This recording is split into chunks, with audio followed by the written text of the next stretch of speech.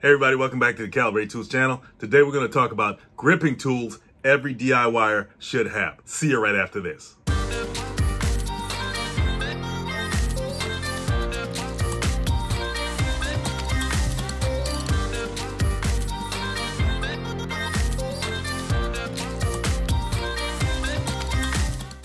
Tools fall into several categories. Either they're measuring something, cutting something, spraying something, meaning expelling a substance, whether it be paint, a cleaning solution, gas, or even flames, spreading something like a spatula or putty knife. Tools do it all. But today, let's talk about some of the must-have gripping tools that every DIYer should have in their toolbox. Now, if you don't have one of these in your toolbox, it's probably not a toolbox. You gotta have a crescent wrench, one of the most useful tools to have around your house. Why? Because sometimes you're going to have to loosen or tighten a nut just to get access to something, or it may be the opposite. You may want to reduce access to something, enclosing it in a structure that has metal nuts tightening up the enclosure. Well, as strong as you think your fingers may be as far as tightening those nuts, they're not going to get it as tight as a wrench. Now, this is also called an adjustable wrench. Why? Because the jaws of the wrench can expand or contract depending on the size of the nut that you're dealing with. So all you have to do is twist this screw-like structure here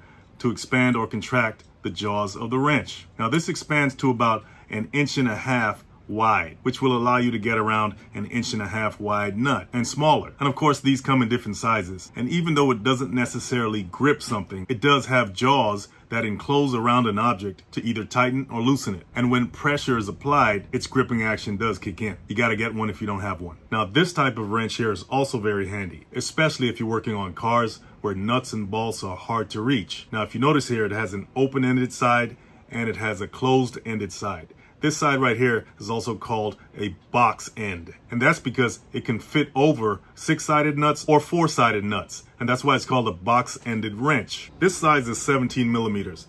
And the size on this one is about 19 millimeters. So this one's a little bigger. But can you tell the difference between this one and this one? Well, this one actually has a ratcheting mechanism. So if you place it over a nut, let's pretend my finger's that nut, you can use the ratcheting mechanism to loosen or tighten the nut. But remember, if you're tightening it this way, you have to take it off, flip it over to loosen it this way.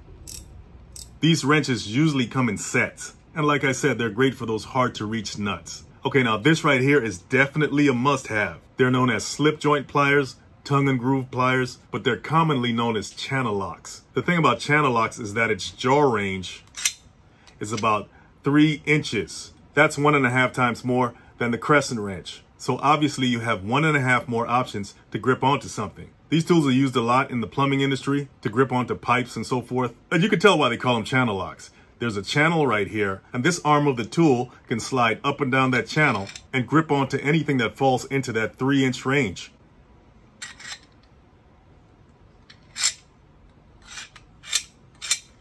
Upon closer examination, it has these grooves right here. And on the other side, it has this ridge. So when you close it, this ridge is actually sliding into one of these grooves, whichever one you choose. And because of its tongue and groove design, it locks in place as long as you keep it closed. And because of the teeth that the channel locks have, it can grip onto different materials like metal. Crescent wrenches don't have teeth. Okay guys, vice grips. Now vice grips are your best friend in the shop. Even if you don't have a shop, you're definitely gonna need some vice grips. Why? Because they're like your second hand or third hand, because you only got 2, right? I can't tell you how many times a vice grip has saved my life when doing these videos. When it's just only me here, I don't have to worry because I have my man right here. The jaw range is about 6 inches. That's twice the size of a channel lock's jaw range. But vices can be pretty heavy, so it's not as ergonomic as a channel lock. Definitely not as light. Imagine trying to carry one of these around all day. Nevertheless, it's not meant to be carried around. This is a stationary tool. You see these right here? That's meant for you to bolt your vice grip onto your table or your chosen spot.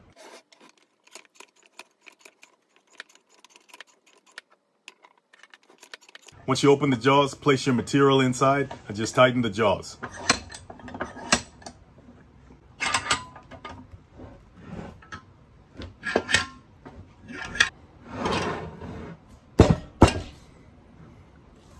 I guarantee you it's not going anywhere. You can cut your pipe, You can do whatever you want to it. Your vise will hold it in there, no problem. I really can't see how a real DIYer would do without it. And vices also double as anvils. It has this flat metal surface where you can hammer out the kinks in your material, which is mostly made of metal most of the time.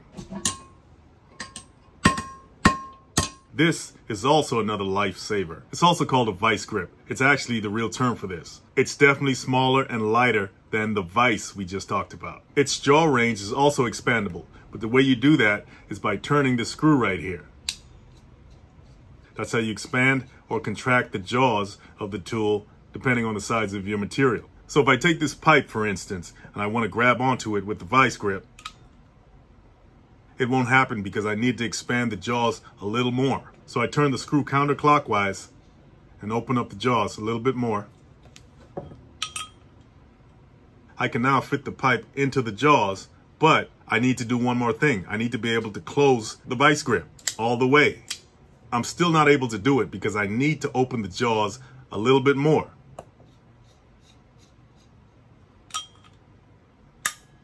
That's what I want to happen. I want to be able to close the arms of the vice grip completely. That way it locks onto the material. You can see how useful this tool can be. Because of the teeth on the jaws and the locking mechanism, it grabs onto this metal pipe and doesn't let go. That's due to the way it's designed. It's spring-loaded. Once it reaches a certain tension point, it locks in to hold the vise in place. But how do you unlock it? Well, you simply open it up, or you pull the metal flap on this arm up.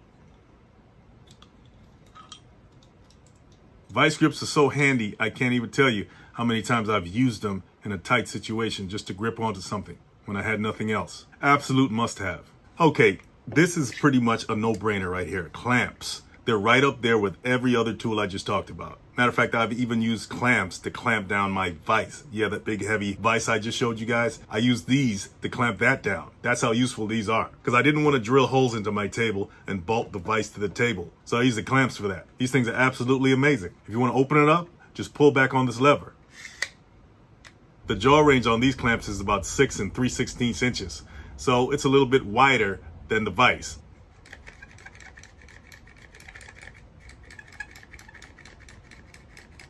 A lot of woodworkers use these to fasten their work, to keep the wood together after they glued it all. So many uses for clamps. Gotta have these no matter what. I know you guys know what this is. It's called a needle nose pliers. Why is it called that? Well, look at the end of it. It's tapered all the way to a very sharp point, and it allows you to get in those very tight spaces to grab something. But that's not all there is to it. It has a cutting portion. So you can take something like wire,